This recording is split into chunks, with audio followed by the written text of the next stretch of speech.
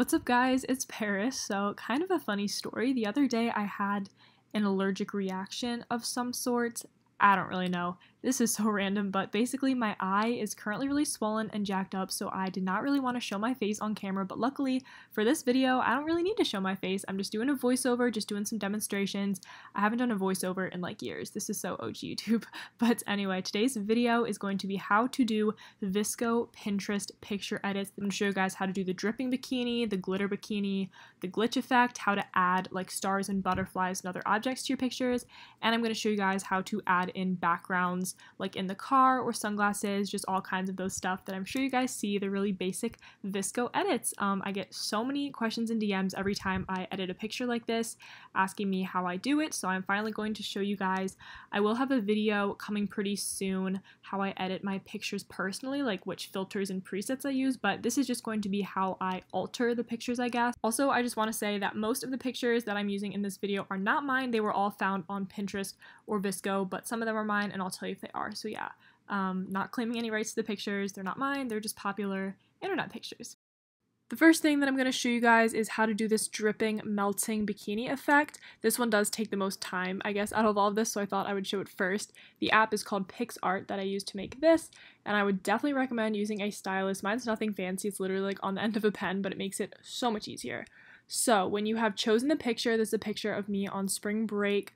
You're going to go to the draw tool and then select whichever color that you would like to make the bikini dripping effect. I'm doing pink because I love pink. And then you're just going to color it in, basically just fill the entire swimsuit in the solid color that you would like it to be.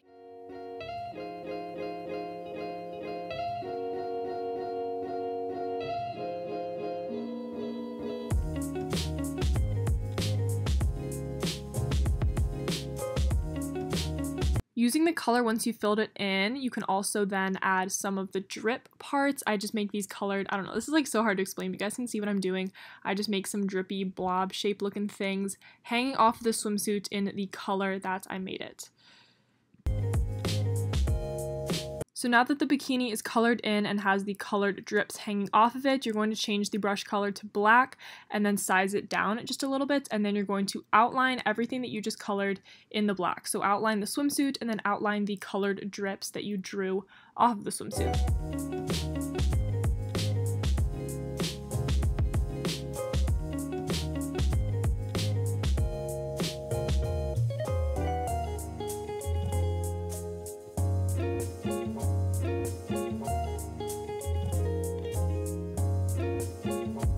So then at this point, I size the brush down even smaller, still in black, and then I draw some drips inside of the swimsuit just using some black lines. This definitely doesn't look perfect. This is just kind of for demonstrative purposes. You guys can just look up pictures on Pinterest or whatever to kind of model after what you're going to color in, but that is basically what you do.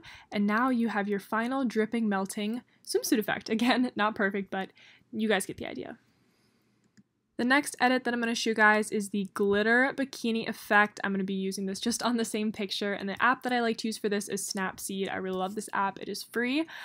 So when you load your picture into Snapseed, you're going to go to Tools, and then you're going to go to Double Exposure, and then just add in the glitter color texture that you would like to use. I'm using the silver one, and then size it over the swimsuit, and then bring up the opacity so it is nice and clear and see-through.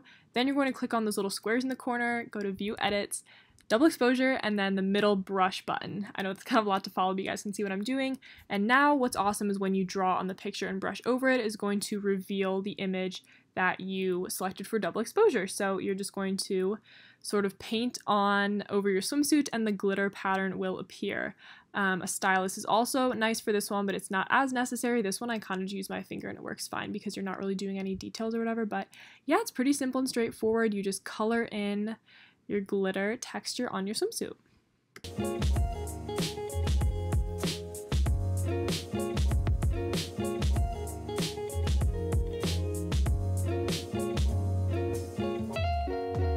The next edit I'm going to show you guys is this car background edit type of thing where people put pictures in the car, basically. I don't know.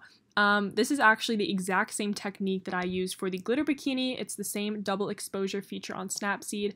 I'm bringing in this fun picture. This is not a picture of me, by the way. I don't own a Jeep. I'm a disgrace to the VSCO world.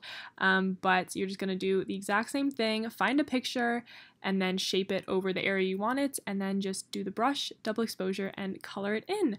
So you're just going to color it in like the window parts of the car and everything. This makes no sense, but you guys see what I'm doing. Like I said, it is the exact same technique as the glitter bikini.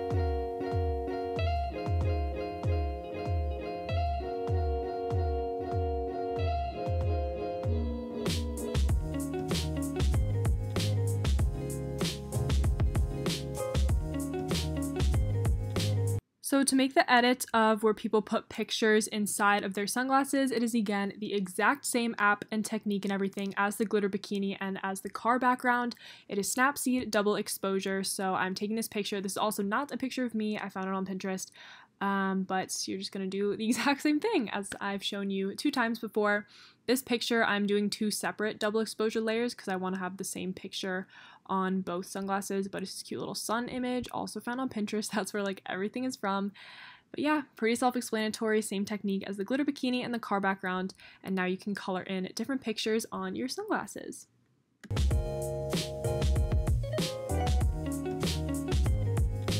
Next up, I'm going to show you guys how to add objects to your pictures. Like stars and butterflies are super popular things that people put on their pictures nowadays. We're going to go back to PicsArt and use that app again.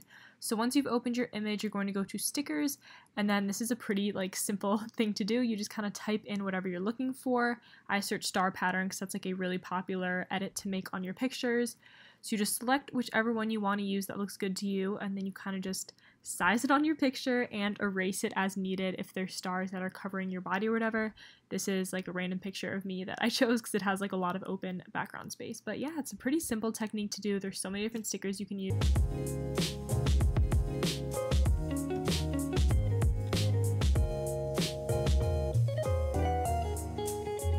I did the same thing again and just searched butterflies this time. Like I said, that's another really popular thing that people are doing to their pictures, and this is a way to do it. I do this on computer programs sometimes, but this is the simplest way that I've found that you can just use on your phone.